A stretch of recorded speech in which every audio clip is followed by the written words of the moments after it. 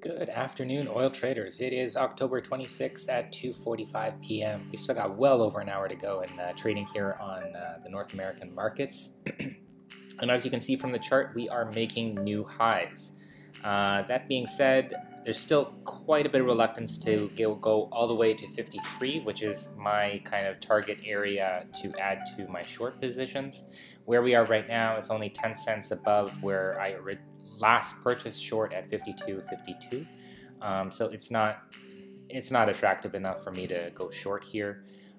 Again, if we zoom out to the 5-minute interval chart here, you can see that we're basically leveling off for the day, which is why I'm doing this recording at this time.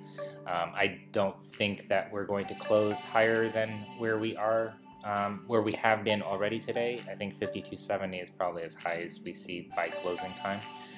If I'm wrong, I'll let you guys know tomorrow that I purchased short yet again if we make it as high as 53, but I think the bears are going to step in. But I've been saying that for quite a while and I've been wrong, so we'll see, I guess.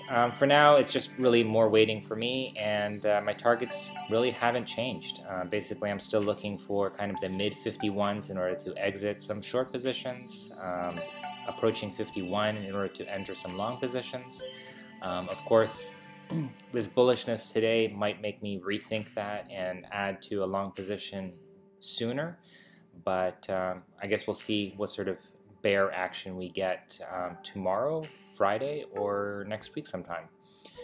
For now, like I said, just more waiting. Were any of you guys able to profit from this upswing? Were you bullish even at these high prices for crude? Let me know in the comments down below or over on TradingJournal.ca, where you can find more information on my results, portfolio, performance, etc. In the meantime, give us a thumbs up, subscribe to stay tuned, and I'll check back with you guys ahead of trading tomorrow, Friday, as we wrap up the week. Until then, good luck. Cheers.